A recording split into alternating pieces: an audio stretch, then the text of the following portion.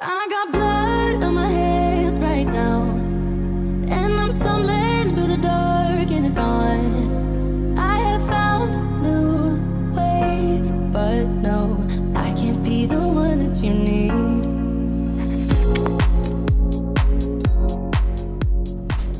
Hey guys, it's Yaya. Welcome back to my channel. Today we're making a super simple triple whipped strawberry face and body butter.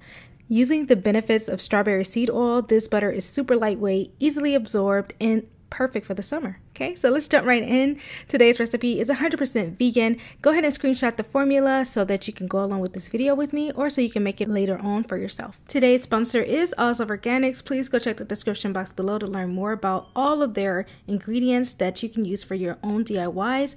They have gifted me some amazing oils and butters to use today, and I'm really excited to jump right into this video. So the first ingredient is going to be mango butter. You guys have seen me use this numerous times. It's one of my favorite butters.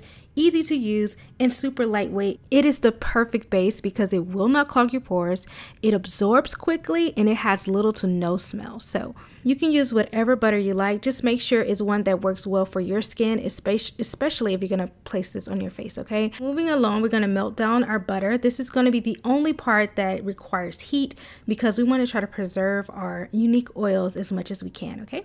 While our mango butter is melting down, let's go ahead and move on to our oils. The first oil I'm using is cocoa nut oil because it's super lightweight. It absorbs super easily, and I also just love the benefits of the cocoa nut oil as well. So it's one of my favorite oils to use as far as a base goes. Our key ingredient is the Unrefined Strawberry Seed oil. You can use this to lighten blemishes and even out the skin tone. It's very powerful antioxidant. So it's actually perfect for the summertime, especially if you're in the sun a lot and you're exposed to UVA rays.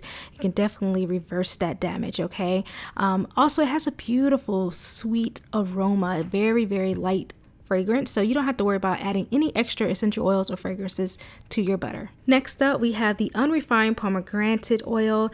This oil complements the strawberry seed oil very well because it has a strong aroma and this very sweet, fruity smell that is just beautiful. So I also chose this oil to protect the skin and also to reverse damage.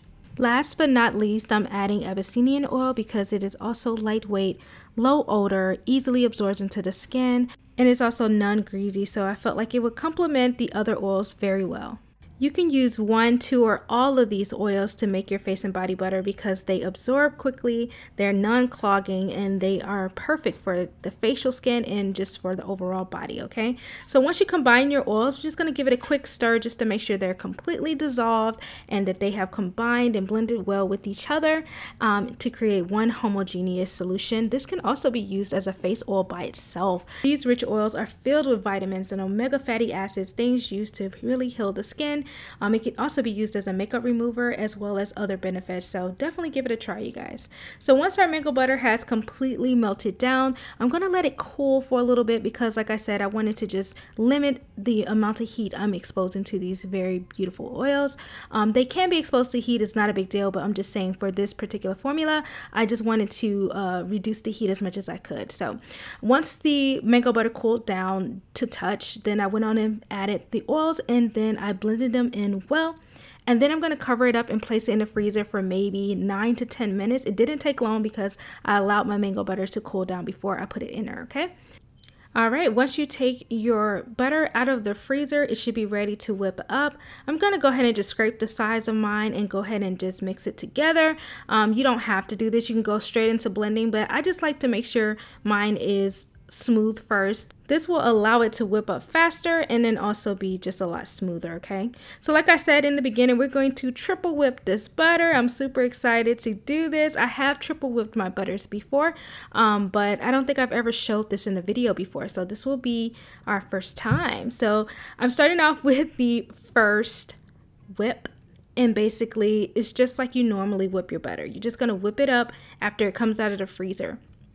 So what happens is a lot of times we see after it's whipped and we're like, oh, this is the beautiful, gorgeous texture and it's going to keep this beautiful silkiness. And a lot of times that's not what happens when it comes to using raw butters. They tend to change in texture as they settle. So that's what we're going to do. We're going to allow this to sit for maybe a good 10 minutes, and then we're going to come back and check and see how it has settled.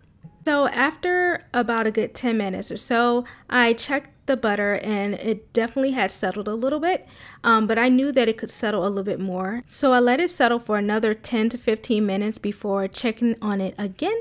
And this is what it was like. It was airy and fluffy, but I knew I could whip in a little bit more air into this. The more air you whip into it, the more fluffy and light it's going to be. So I definitely wanted to whip it some more so that it wouldn't be as dense as it is right now. After whipping for the second time, you can see that the butter has expanded. The more air that you put into it, the more volume you're gonna have as far as the butter goes. It's gonna get fluffier and lighter, and then just bigger in general.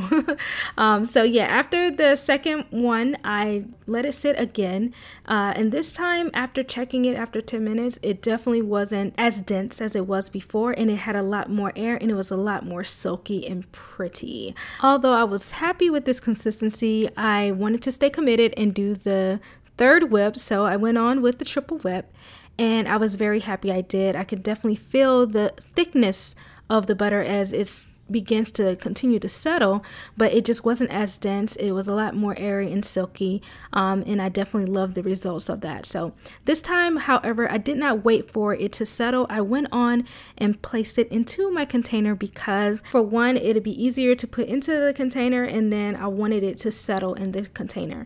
You can also pipe it into the container if you want it to just settle a little before you pour it in. So either way is fine. You can do it either way, but if you're just looking to have that silky finish, then you probably want to pour it in before it gets to that final phase. I am obsessed with these results. This is such a beautiful butter. This is my favorite part, just pouring it into the container. However, this is not the final texture, you guys. This is not it. I just want to let you guys know, if you're trying to get this silky looking texture that's kind of free flowing like that, more than likely you're going to have to add water, create an emulsion to get some kind of lotion or cream. Okay, I just want to make that as realistic for you guys as possible. Okay, but we will let this settle and come back and check on it so you guys can get more of an idea of what your final texture and consistency will look like for this butter. So this was maybe a good 15-20 minutes in here, but that's still not the final texture. So here I think we were still a good 25 minutes in, and I decided to just add a little bit of mica for any of those who are looking for a little shimmer, or you want to add just a little aesthetic to your body butter. Then you can definitely use mica. Mica gives such a pretty shimmer, and it reflects light really well, so it's going to give you this beautiful natural glow. So definitely use some mica if you want to just get a little extra oomph to your body butter. I did not measure the mica. I just tried to get as close to the strawberry face cream that I made in the other video. So this video has two parts. There's the face and body butter, and then there's the anti-wrinkle face cream. So I'm not sure which one of these will come out first, but I was trying to get the colors to match as closely as possible, and I think I was able to do that with this mica. It came out so pretty. I really love this color. Also know that you can add any essential oils that you would like to add once the butter is cool, but you definitely don't need it. The strawberry seed oil already smells amazing, as well as the pomegranate oil, which definitely complements it. So it smells beautiful, you guys. It's very light smell, sweet, light aroma, and you really don't need much after that, especially if you're using it for your face. You probably want something that's odorless or just has a very light smell. So let's check our butter one more time before we end the video. You can see here that it definitely has settled a little bit more, and it is still light, fluffy, and beautiful. It's a lot thicker than before, and I love that. I absolutely love how it has formed, and I love the final phase. Guys, let me know what you think down below in the comment section. All right, you guys, that is it. I'm hoping this was a very simple formula for you guys to follow along with, using some very unique oils and butters.